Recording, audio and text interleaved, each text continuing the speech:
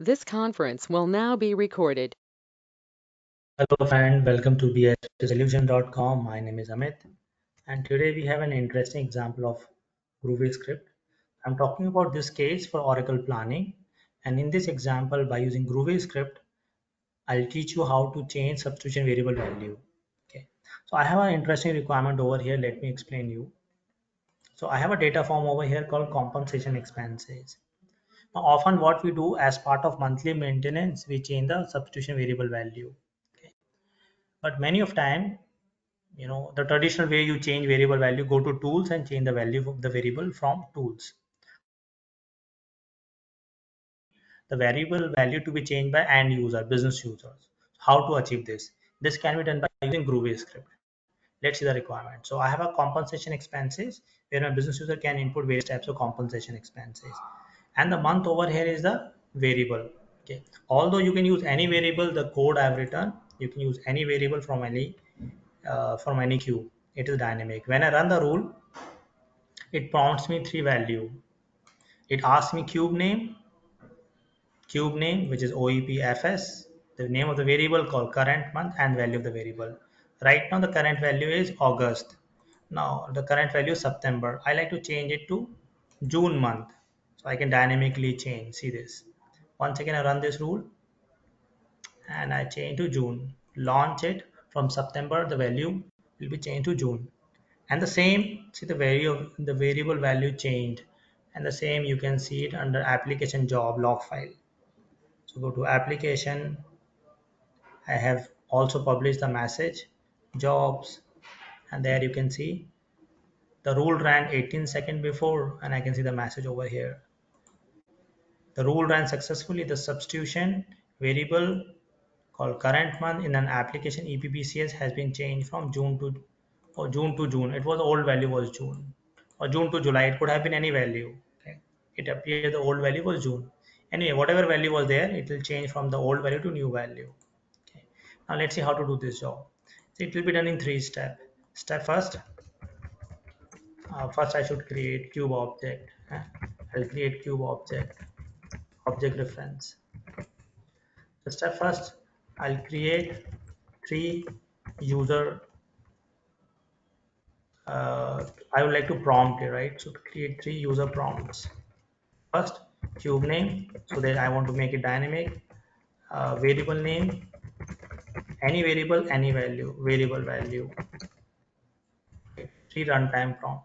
Three runtime prompt I already created just to save time. The go to rules, application rules.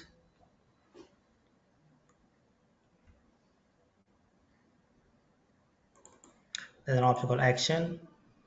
Under action, go to variable designer, and there you can see the rule. The substitution variable has been created for OEPFSQ.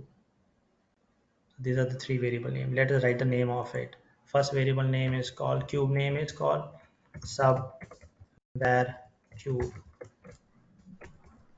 Second is subvar name. Third one is subvar value.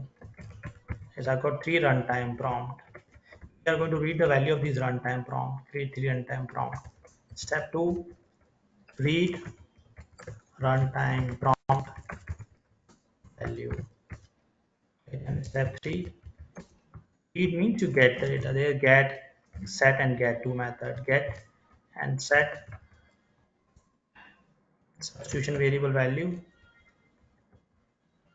So we read runtime prompt value and assign to string variable.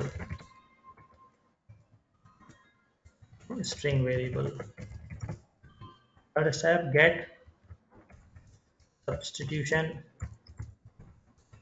variable value, and then whatever value, then you like to print it and print it, and then set fourth substitution variable value.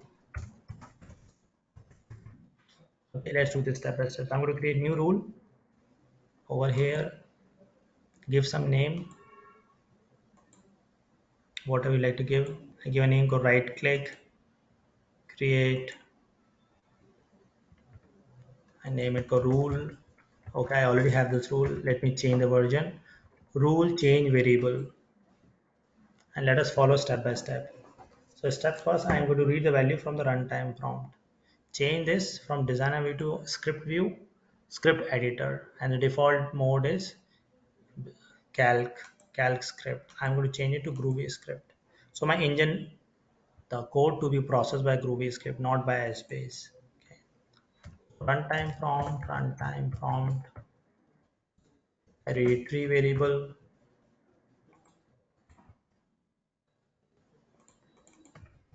variable value.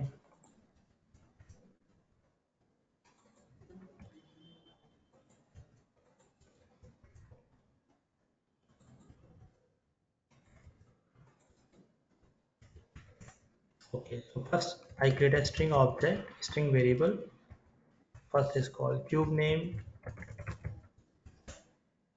runtime prompt, dot entered value. To read the runtime prompt value, we write entered value and put the name of the variable and then enter name of the prompt and entered value. This is the first prompt or entered value.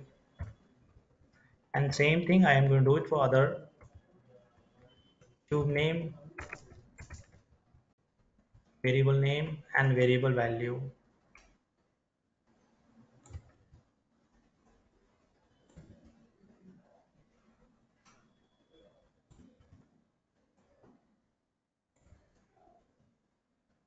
Var name and var value. Okay, next step I'm going to create a cube object. We need the cube object for a reference purpose. Operation class dot application dot get cube. The cube name over here, which is actually already read from a variable called cube name, string variable. Then I'm going to check the variable exists or not. Otherwise, it will throw me runtime error. So we use operation dot application dot has substitution as substitution variable, the variable name.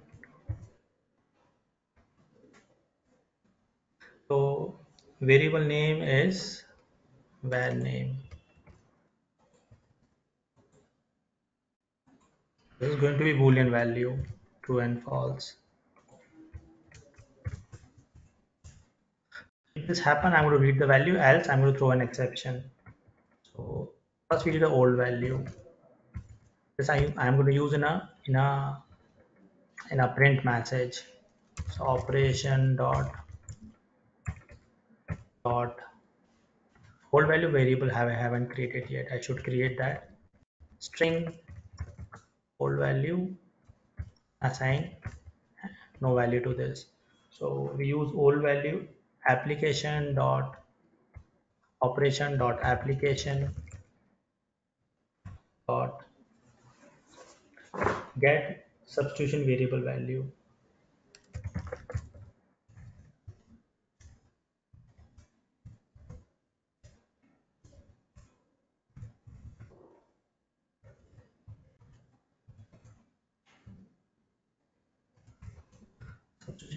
Substitution variable. Name of substitution variable is var name.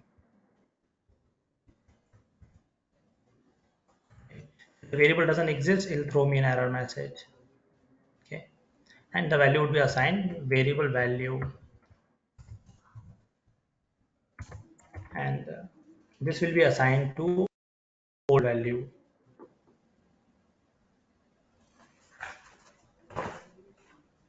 All right, next I'm going to set substitution variable, set substitution variable.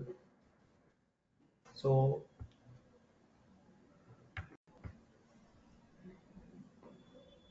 let's set the substitution variable value, set substitution variable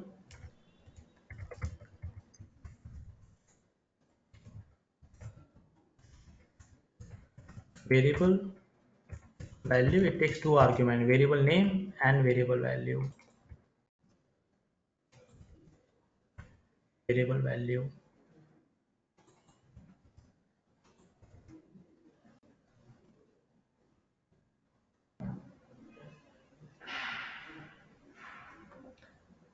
All right, then I'm going to display. Then I'm going to display through a print message. Okay. This conference will now be recorded.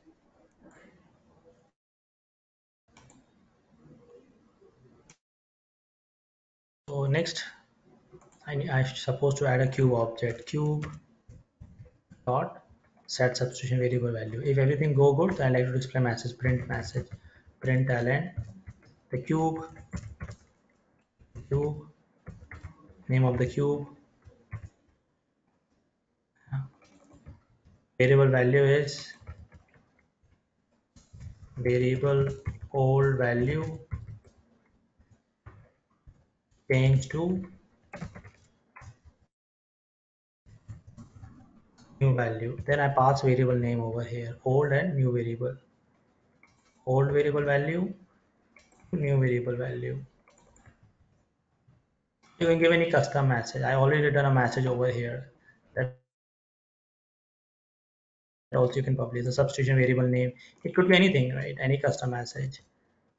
Then if the condition is false, what would you like to do it? I throw an exception.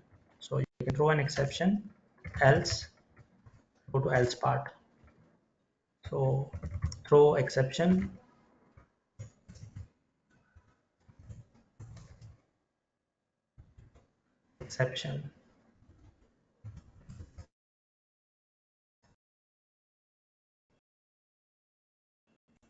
message. There is no such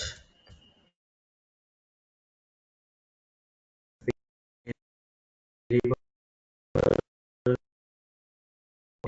Let's review the code. Step one, we read all the variable value, substitution variable, runtime prompt value, and we store in a string, runtime variable value.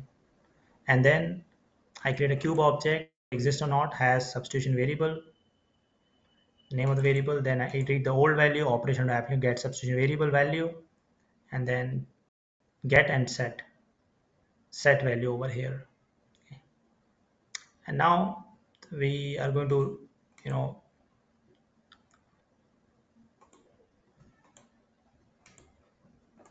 This conference will now be recorded.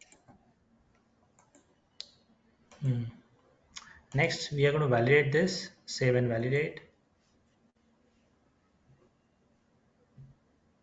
Line number 10 has an error, line 10. Okay, this there is a space. Save and validate.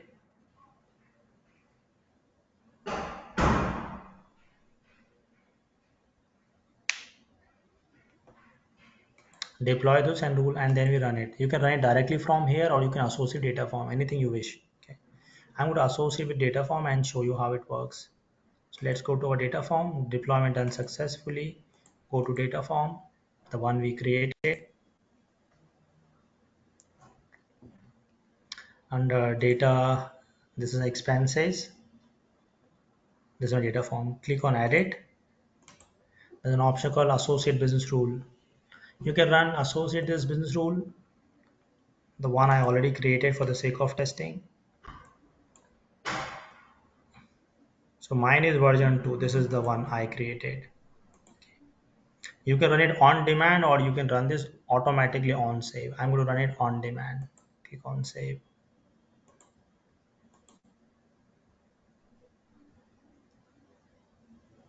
Right. So right now the value is June. Now I like to change the value of the variable on the fly. One way, as I said, the traditional way, you can go to tools and change substitution variable values from there. Alternatively, I run the rule from here and change variable value. Change variable value. From June, I'm going to make it to July. Right. First two argument I like to keep same, cube name and variable name. Only variable value I am changing. Although you can change from any cube, any variable. This is a complete dynamic code. I make it from June to July.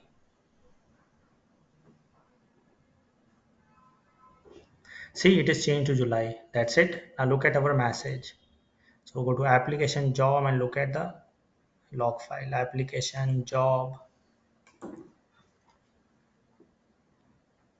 The variable, the rule ran 14 seconds before, and now you can see the message. The substitution variable OEP current month for applicant EPBCS has been changed from June to July. See, so this is how dynamically you can change substitution variable value. All my examples you can download from my BISP site or my YouTube channel. This is the latest example. And for all training and consulting requirement, please feel free to reach out to BISP Solutions and bisptrainings.com. Should you have any question, please feel free to reach out to BISP. Thank you.